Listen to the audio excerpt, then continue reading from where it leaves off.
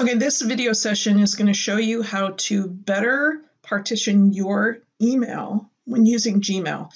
I hear from a lot of people that they have good intentions about getting to their Civil Air Patrol email, but it gets lost in the shuffle. And so one of the things I wanted to share with those of you who are Gmail users is how to enable tabs if you haven't done this yet. So you can see on my screen, I have 3 tabs: primary, social, promotions. Okay. This is so I can better see what I need to pay attention to and then get to the things that I want to see later when it's not such a high priority.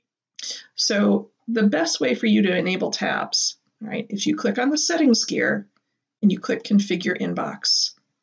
So you can see where you have tabs that you can enable. Right now I have social and promotions enabled. I do updates and forums. I don't find those to be incredibly valuable.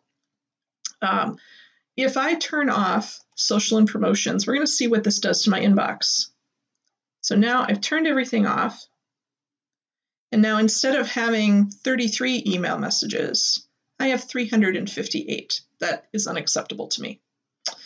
I don't want all the clutter in with everything, all right? It makes it difficult for me to get to things that are important. So I encourage you to enable social and promotions, because then now I went from 358 to 33. 33 is still unacceptable to me. My goal is always to be below 20 in my inbox, but that's a personal thing. But this way you can remove some of the clutter, like your Facebook notifications that should go into your social, promotions, which are usually an email newsletters, a lot of people who get Groupon, or other things like that. And you can see I have Target in here, companies that are wanting me to buy their product.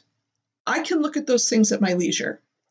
But when I need to make a decision or make sure I can timely respond, then I want to look at what comes into my primary inbox. So I encourage you to go in and take literally the 5 seconds to enable that.